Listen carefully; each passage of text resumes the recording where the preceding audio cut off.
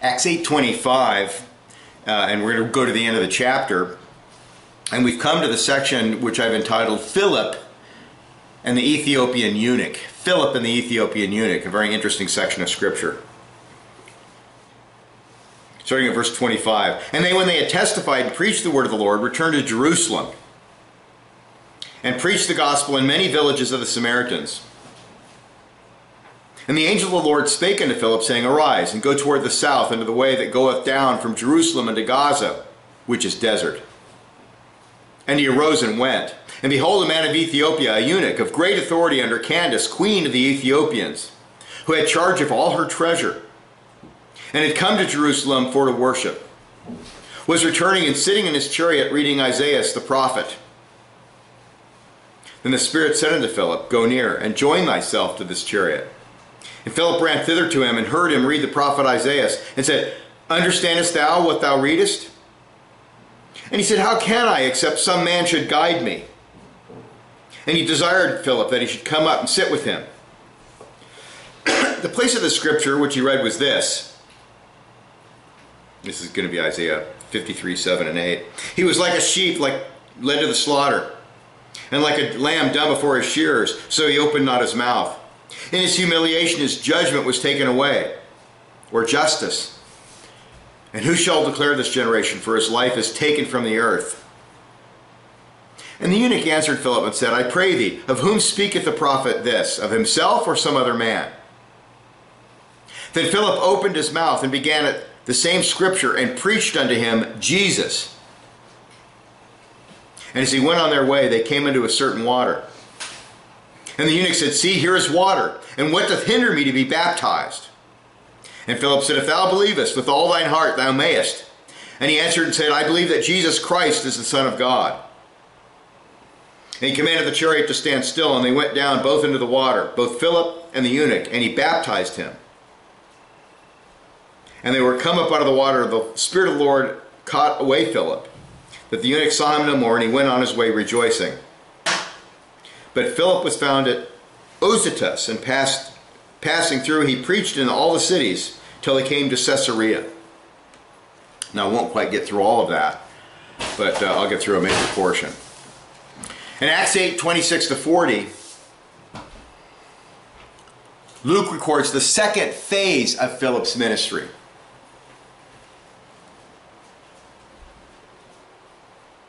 God had sent Philip to preach in Samaria through his providence, the way he worked things out.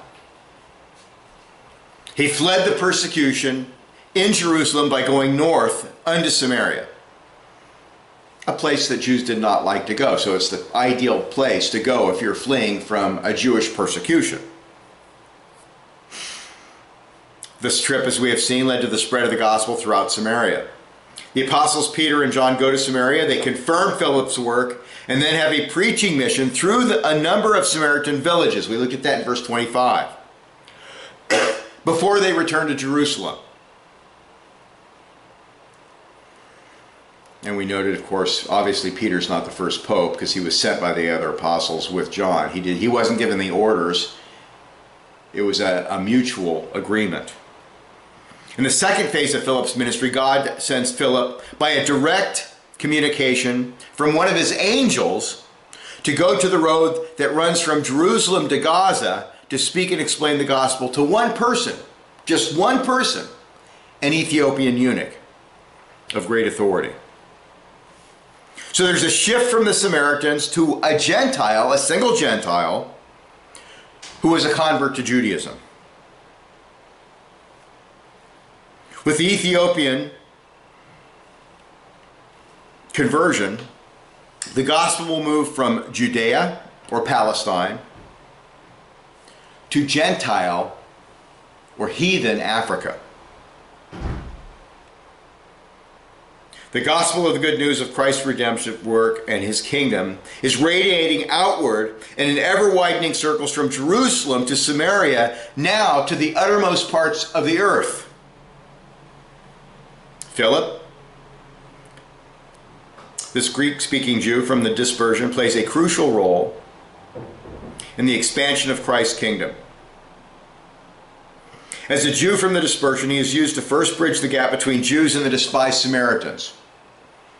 Now remember, the Jews hated the Samaritans. They had no dealings with the Samaritans, and the apostles were absolutely shocked when they saw Jesus speaking with the woman who was a Samaritan at the well. First, it's a shock to speak to a woman. Second, it's a shock to speak to a Samaritan.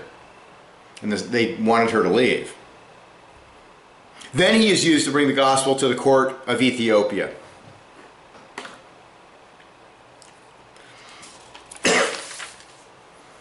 It is interesting and noteworthy that God has the gospel here go to Africa, not in Lower Egypt, among the large population of Jews in Alexandria. A very large group of Jews were there, and that's where the Greek Septuagint was translated. But in the more distant interior land of the Ethiopians, which is past Egypt, in God's plan. Well, there are a number of things to note about our text. First, Philip's call to this new task is recorded in verse 26. Now an angel of the Lord spoke to Philip, saying, "Arise and go toward the south, along the road which goes down from Jerusalem to Gaza. This is desert." The call to go comes from an angel of the Lord. In this crucial period of redemptive history, God at times employed angels, holy angels, to give instructions to his servants. We see this when an angel appears to the disciples as they watch Jesus ascend up into heaven. And the angel explains to them what's going on, and explains to them he's going to come back in like manner, which means in the same manner. A literal bodily descent. No details about this appearance are given, only the fact that the heavenly messenger gives instructions to the evangelist to go. And of course he promptly obeyed. When Philip is near the Ethiopian eunuch, he is given instructions directly by the Holy Spirit. The Holy Spirit speaks to him. Now Philip is instructed by God through the angel to go in a totally unexpected direction. He is to take the road that goes from Jerusalem to Gaza. Now the word translated arise has our sense of get ready to go at once. Arise, let's get going. There were two possible ways to go to Gaza. One cut to the west and then down the coast to Gaza. Now when you think of that Gaza, that was the new Gaza, and that's the Gaza that we have today in that general area. The other went southward from Jerusalem to Hebron and then went west to Gaza. The second way is intended by the comment, "This is desert." This is desert. Meaning this is the desert road. It could also refer to the old Gaza, which was destroyed around 96 BC by the Maccabean prince Alexander Gennicus. The city was rebuilt in the Roman period in 57 BC on the orders of the Roman general Pompey. But the new Gaza was built on the west along the coast. So there are two Gazas. There's the ancient abandoned Gaza, and then there's the new Gaza, which is in the general location of the Gaza we have today, which is full of Muslims and terrorists. A road from Egypt still went through the ruins of old Gaza, which traveled north through Jerusalem. The ruins of the city were referred to as Desert Gaza. So in the old days, if you wanted to distinguish between the new Gaza and the old Gaza, the old Gaza was called Desert Gaza. In any case, Philip understood these instructions, which were very specific. He was not to go through the populated sections of the country, but on a road that goes through uninhabited, desolate areas. All this to witness to one person.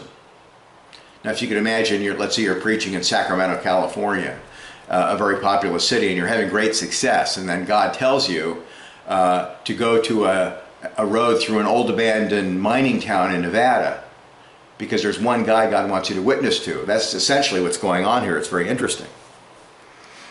To witness to only one man. Well, there's a lesson here about God and his salvation that we should not miss. Salvation originates in the sovereign will of God before the foundation of the world, and it is directed to specific individuals in history. not all of humanity without exception. The preaching of the gospel was designed to save and gather in the elect from every nation. God is not trying to save all men without exception, and is not interested in saving the non-elect. I know that may sound radical to you. Now, when people talk about the free offer of the gospel, and you know, it's a genuine offer. Well, it's genuine in the sense of simple logic. If you believe in Jesus Christ, you will be saved. If you do not believe in Jesus Christ, you will be damned. Well, that's a true statement. But to take that statement, which is a true statement, it's basically a conditional sentence, and it's essentially in the realm of the subjunctive. It's not saying God wants to save all men without exception. It's just saying if you believe, and God commands all men everywhere to repent. But that does not mean that God is sincerely trying to save every individual, the elect and the non-elect. And this kind of passage and others prove that. If the Arminian scheme, which is rank heresy, is true, it would be unwise for God to send a great evangelist like Philip to the middle of nowhere to witness to only one individual.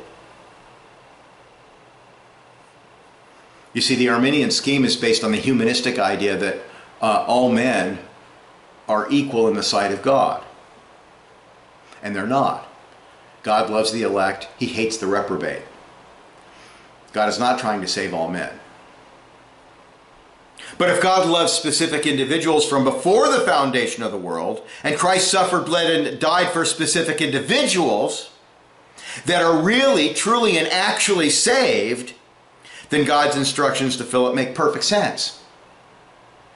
God loves this Ethiopian so much that he sends a great evangelist to explain to him the gospel. So God's everlasting love is unconditional and specific. It is directed to specific individuals throughout history.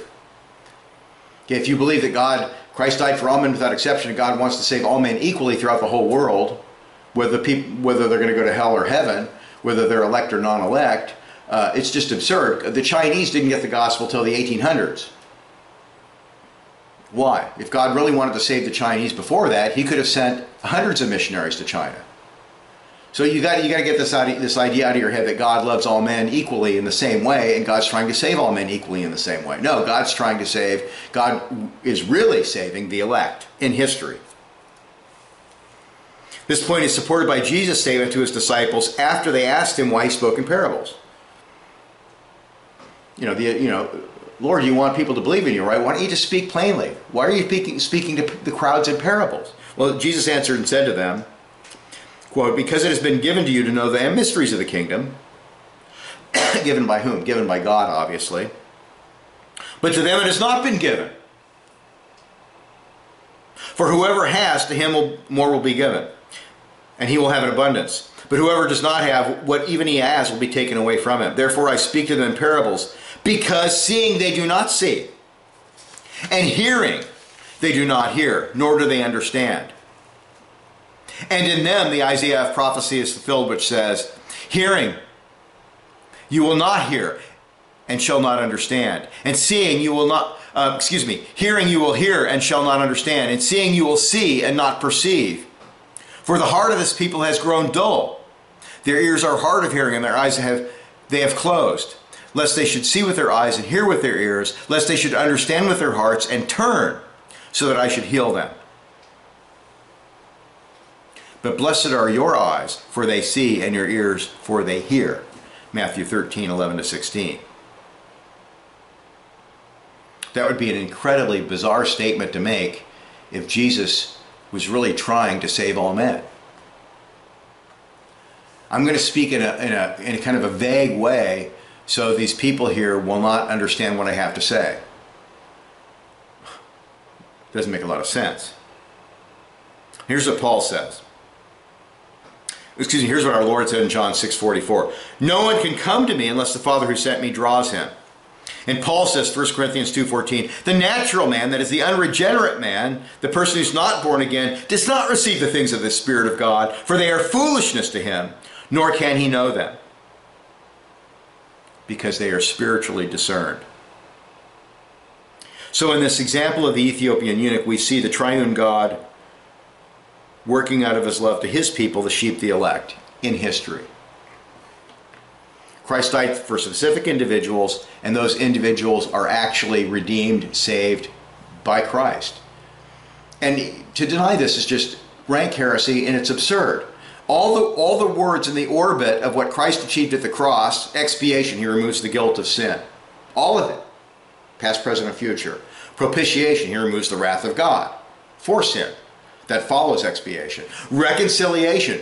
God is angry with the sinner, but now that the sin's removed and the wrath is removed, God can have a wonderful relationship with saved sinners. Redemption. Christ paid the price in full, not in part, in full. And then justification. That person who believes in Christ is declared righteous in the heavenly court by God the Father on account of the righteousness of Jesus Christ. So when you look at what Christ achieved at the cross, to say that Christ did that for all men, yet men go to hell, is to say nothing but stupid heresy. In verse 27a, we read that Philip immediately obeyed. Even though the orders probably sounded strange from a human perspective, he arose and went. He did not struggle with the order or debate the order in his mind, because it came from God, and he's going to obey God implicitly and directly, immediately, at all times. To leave in the midst of a thriving ministry to go to a deserted desert road may seem absurd. But the man of faith knows that God always knows what is best for us and what is best for his church. By his obedience, God converted the Ethiopian, and Christ's kingdom was introduced to a whole nation of black Africans. This obedience that flows from a wholehearted trust in God's word stands in stark contrast to many modern Christians' commitment to humanistic pragmatism. The Bible's teaching on theology, ethics, and worship is often ignored for what seems right. And like I've said this many times before, you can look at what is called Christian television today.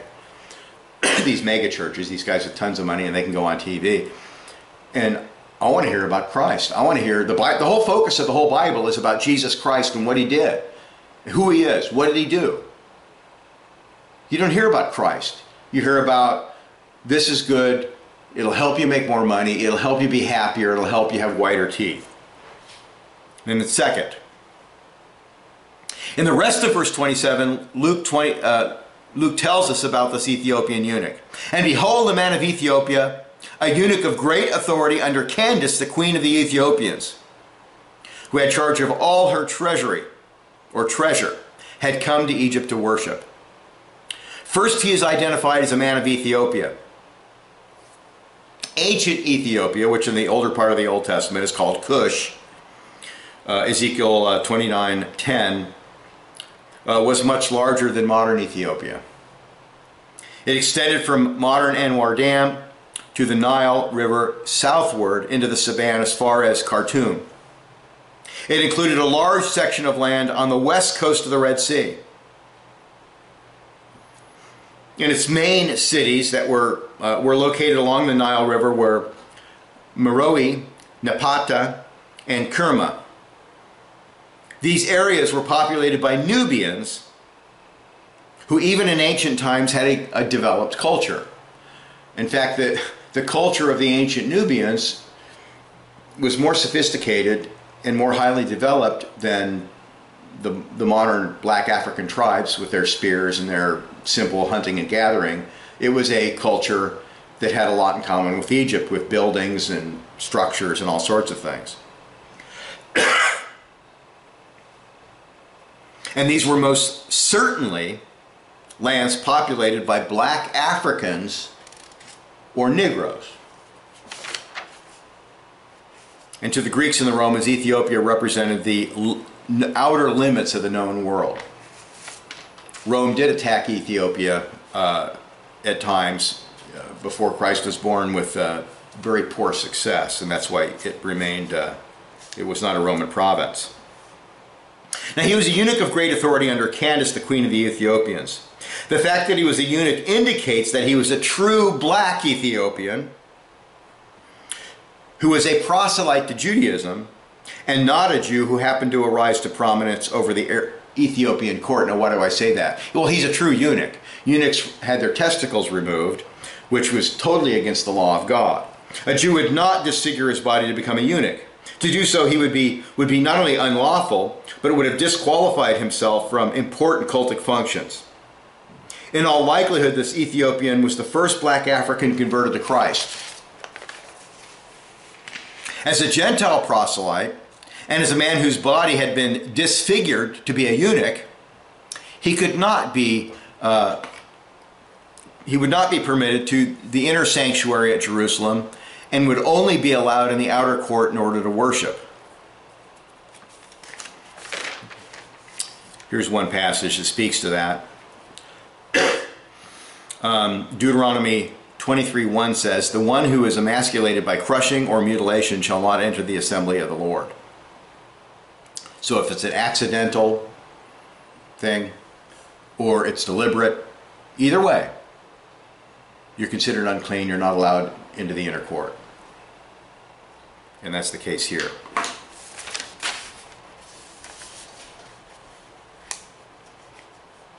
Clearly, with the conversion and baptism of this Ethiopian, we have proof that the middle wall of partition has been broken down between Jew and Gentile. Now, interestingly, the Greek word for Ethiopian, ahithiops,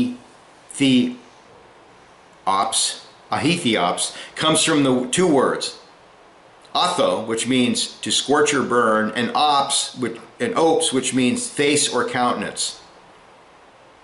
Thus, the word indicates not just the nationality, but one's race or ethnicity. He was certainly a black man. At that time, there weren't white people living in Ethiopia. And by the way, the title Ethiopian or Ethiopia goes all the way back at least to the 8th century BC. Before that, you might be called a Cushite or something. So, clearly, God loves black Africans purchased by Christ, and they are full members of the Church of Christ. Full members. Any concepts of racism, whether kinism, or the Aryan Brotherhood, or the Ku Klux Klan, or the identity movement, are unbiblical and satanic.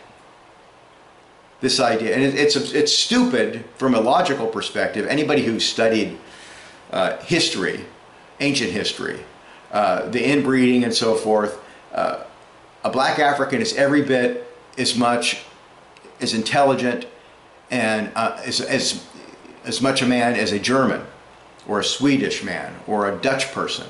There's no difference between blacks and whites whatsoever. They're identical as far as their ontological being. They were created in the image of God. They're all created in the image of God. There's no lesser human and higher human.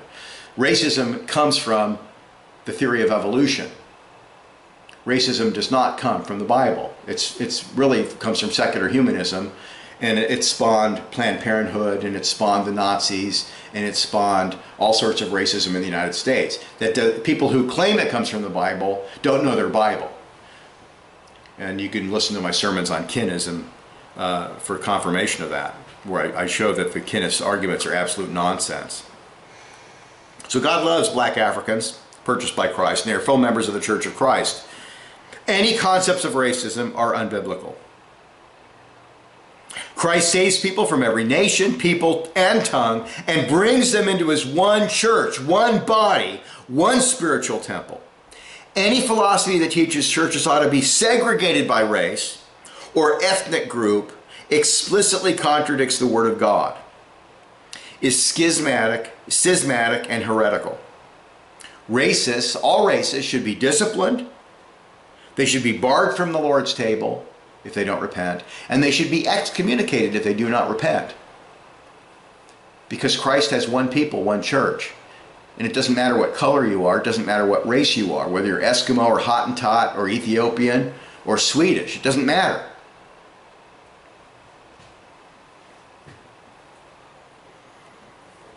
You know, the problems in Africa today are because Africans have either accepted Islam, which is a satanic religion, or Marxism and socialism, which they got from the white Europeans.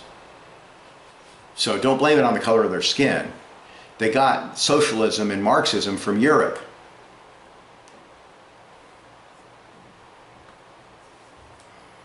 The Ethiopian was a man of great authority and power within the court of Candace. He was a very high-ranking government official within the Ethiopian court. The statement of great authority is one word in Greek, dynastes, and can be translated Lord, potentate, or ruler. The fact that he was the treasurer of the queen, who was the head of the nation, supports the statement of his high position in the court, and also indicates that he was completely trusted by the queen. Who are you going to put in charge of the money? Well, I bet it's going to be somebody that you have a very high regard for ethically, and somebody that you really, really trust with your money. And as a Jewish proselyte, he could be trusted. Now, Candace, queen of the Ethiopians, is noted by at least two secular historians, Strabo and Pliny. Candace has become a common name, but during Ethiopia's history, it was the title of the queen mother who ruled in the place of her son. Okay, it's become a name, but it was originally a title.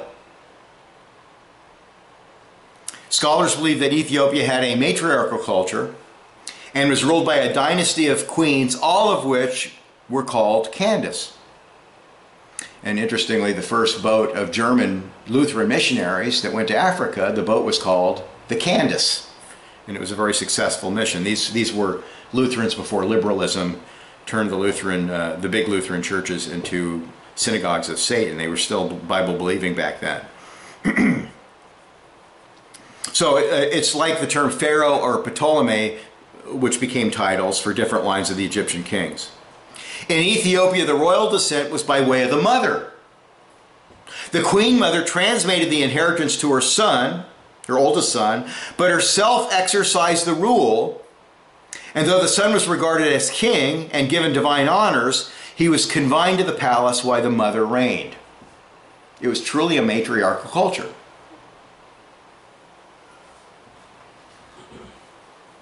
In the year 21 to 23 BC, in those years, the one-eyed, that's the estimate of when it occurred, the one-eyed Candace, she lost an eye in battle, fought the Romans and saved her kingdom by really hitting the Romans extremely hard, and it gave the Ethiopians a favorable peace. So it was a woman ruler and a woman military leader. Third, Luke tells us that the Ethiopian eunuch was on his way home reading the book of Isaiah. He had come to Jerusalem to worship and was returning home. And sitting in his chariot, he was reading Isaiah the prophet. That he traveled as far as Jerusalem to worship, a journey of over 200 miles on some very difficult roads and climates, shows his strong piety as a Jewish proselyte. Now, he's in a chariot, showing he's rich, and he's reading the book of Isaiah, sitting down probably, or maybe standing, indicating he's not driving the chariot. He's got a servant driving the chariot. So he wasn't standing there holding the reins reading a scroll or a parchment. He was probably relaxing while somebody drove.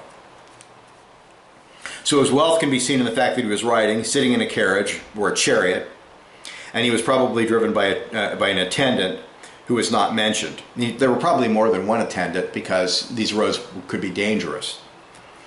He possesses a Greek Septuagint, the Greek translation of the scriptures, which would have been copied by hand and very, very expensive. In the days before the printing press, which comes around the year 1500, Gutenberg Bible is the first thing printed. Before that time, everything was hand copied. And all Christian religious books and Bibles were hand copied by monks. And because they were hand copied and because paper was very expensive, books were for rich people. The common people didn't have a book. And even in the Middle Ages, when books were cheaper a little bit, if you wanted to read the Bible, you'd go into the church and you'd have to read. Of course, it was forbidden to read the Bible to Roman Catholics. But there would be a Bible. There were periods where there would be a Bible chained to the pulpit. People could go look at the Bible, but people didn't have their own Bibles. So thank God for printing and for capitalism. He possesses that Greek Septuagint. He is clearly educated, for he can read Greek, which was not his native tongue. He's from Ethiopia. They didn't speak Greek in Ethiopia. So he knows Greek. And you have to know Greek to do trade. Greek was the universal language in that time. And of course, you had to know Greek, or we could have learned, I guess, Hebrew, but it's much easier in Africa to get a Greek Septuagint because of Alexandria than to get a Hebrew Bible.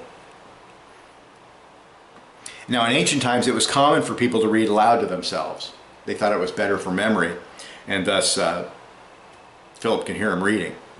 This Ethiopian had enough knowledge from the scriptures to understand that the Bible instructed him in the only way of salvation. And thus he eagerly focuses his attention on Isaiah 53, which is one of the most blessed prophecies about Christ and his precious salvation.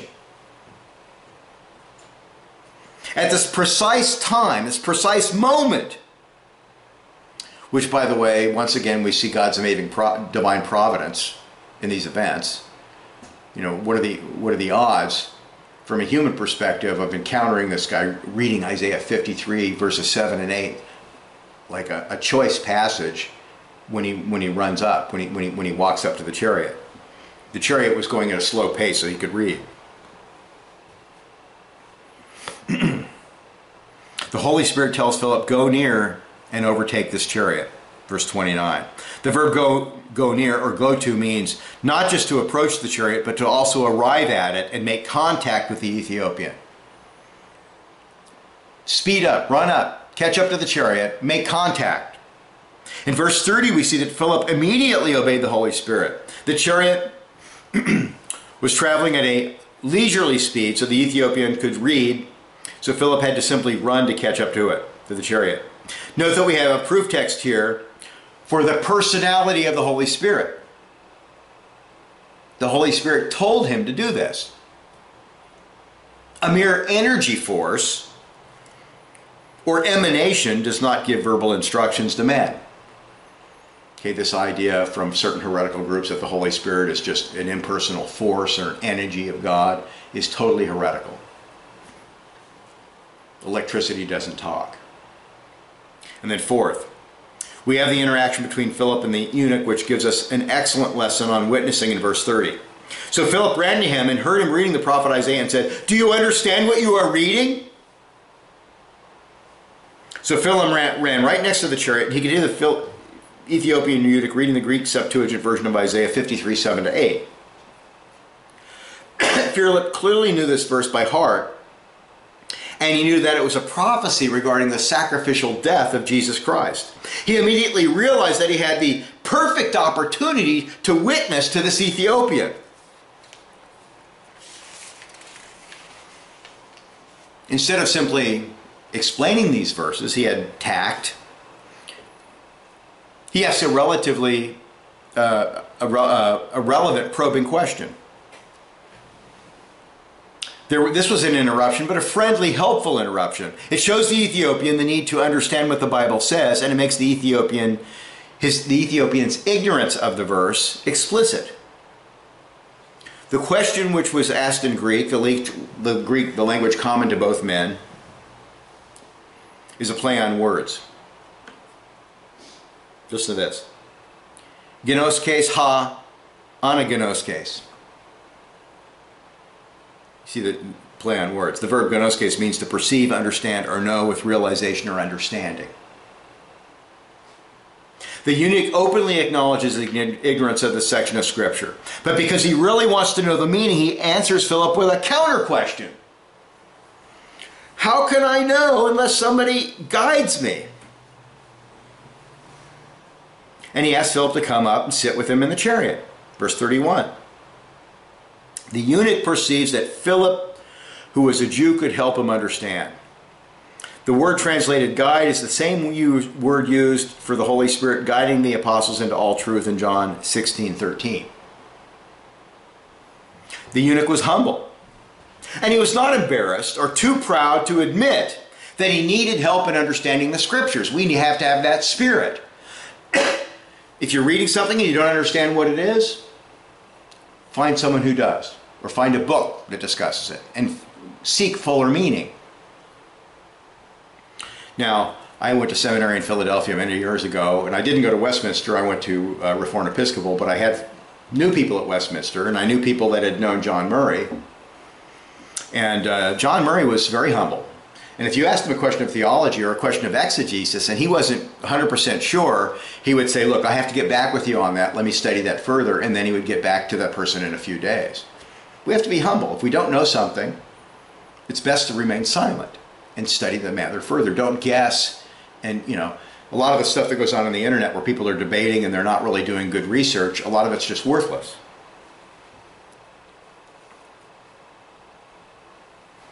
We must always be willing to submit when we do not understand a passage or doctrine, and we must seek out reliable, qualified Christian men who may have more knowledge and understanding than we do. To really understand the Scriptures, one must be a Christian first, for as Augustine said, the New Testament lies hidden in the Old. One cannot really understand the Old Testament without also understanding the New Testament revelation about Christ.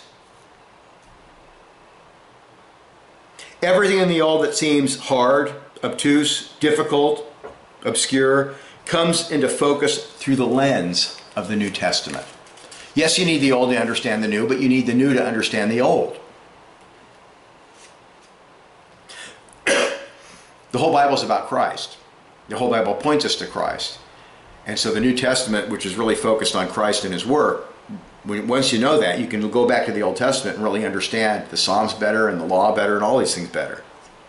Preaching the gospel or witnessing to people about Christ always comes in the form of teaching, which is rooted in explaining the meaning of the Scriptures.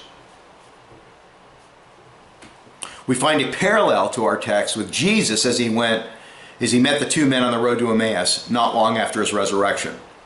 Here's what Luke 24:27 says. And beginning at Moses and all the prophets, he expounded to them in all the Scriptures the things concerning himself. And that's where we get the word for hermeneutics, which refers to biblical interpretation. Now, it is sad to think that the Ethiopian eunuch was on his way home from worship at the temple complex. He had just been in the temple worshiping, yet was still ignorant about such a clear prophecy regarding Jesus Christ. This reveals the complete failure of the religious leaders, teachers in Israel to understand such an important messianic passage, even after the Messiah had come. Now, prior to the coming of Christ, there were a couple of different views on this passage. One was that it referred to the Jewish people as a whole, which is the common view today. And then another one was that it was about the Messiah, and there must be some kind of suffering involved with the Messiah.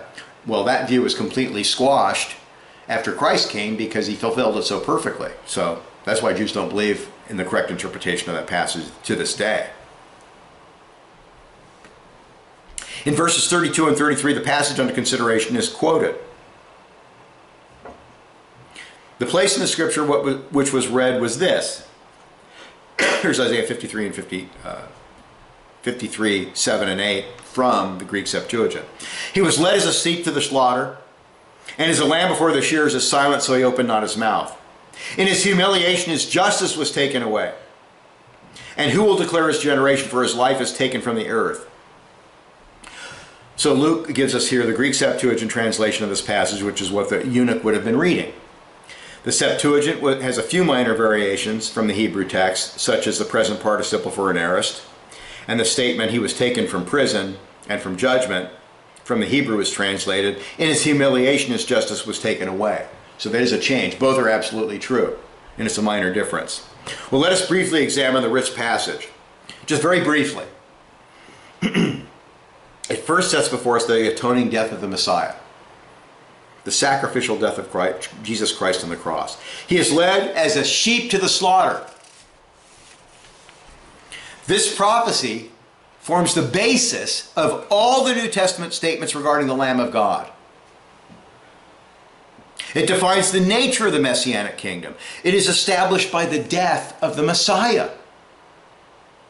Now, both the Jews and the Romans believed that physical force, military power and might, the might or force of physical violence in warfare, were the characteristics of conquerors. And that makes perfect sense, doesn't it? You think of a conqueror, you think of conquest of planet Earth, you think of conquest of nations, you think of force. Tanks, bombs, bullets, missiles. Since there were many passages about the Messiah ruling and conquering the heathen nations and even the ends of the earth, the Jews were looking for a Messiah that had more in common with Napoleon than a meek, humble, gentle Jesus who suffers humiliation and death. But here the Lamb voluntarily and even silently walks to his own slaughter. This indicates that the Lamb of God goes to his death voluntarily. He deliberately went to the cross to suffer in his people's place and take the curse of their sins away by his suffering and death. This is the very essence of the gospel.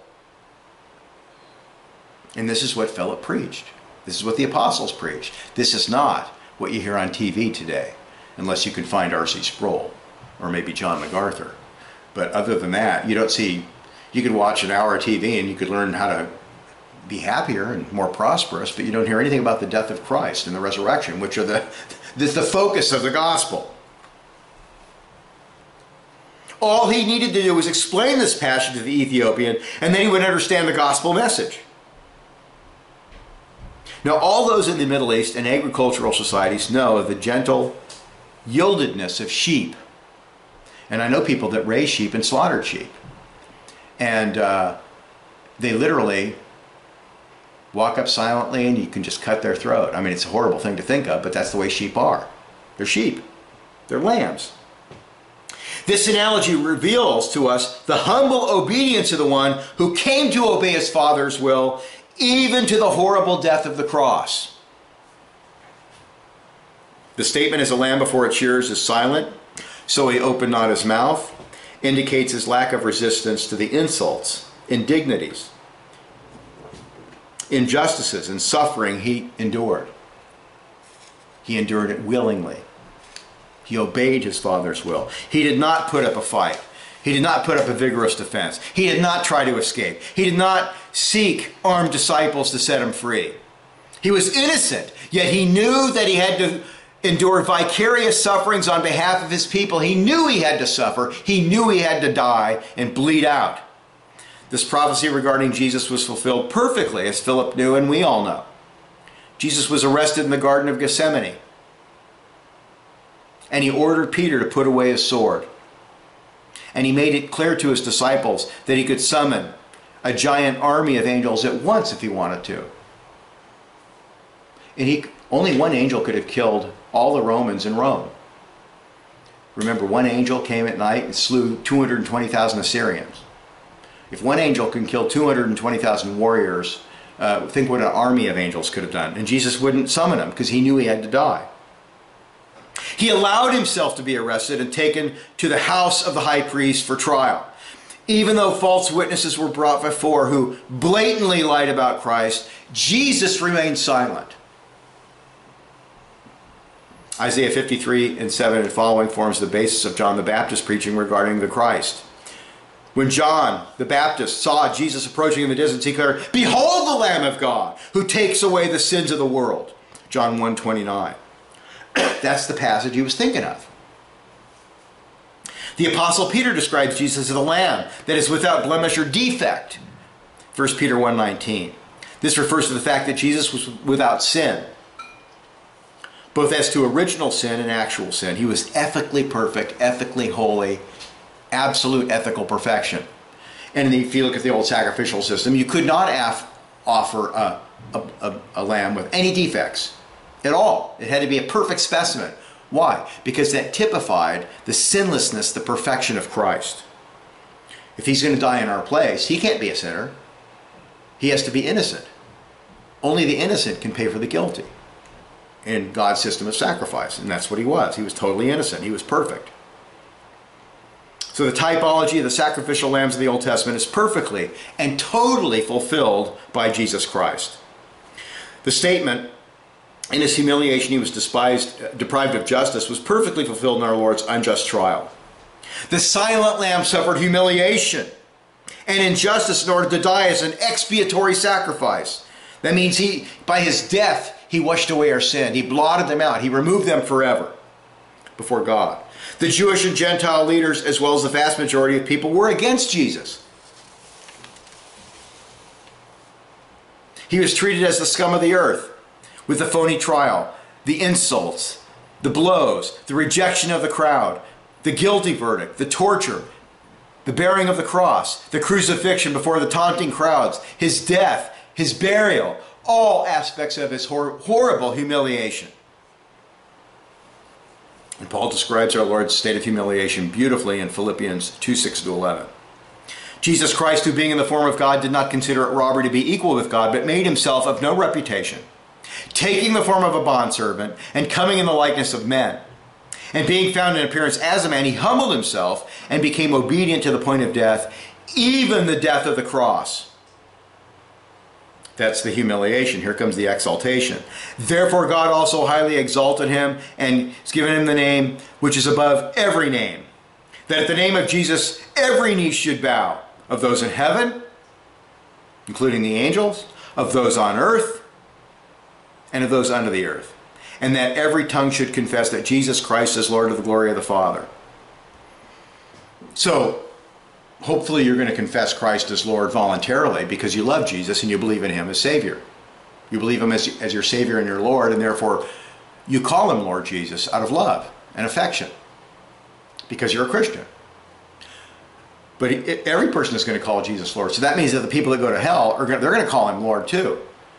But they're going to be forced to call him Lord out of fear and trembling because of judgment.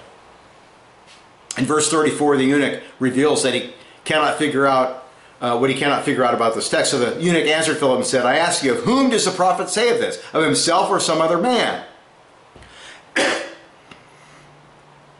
The Jews of the first century had no concept of a suffering Messiah.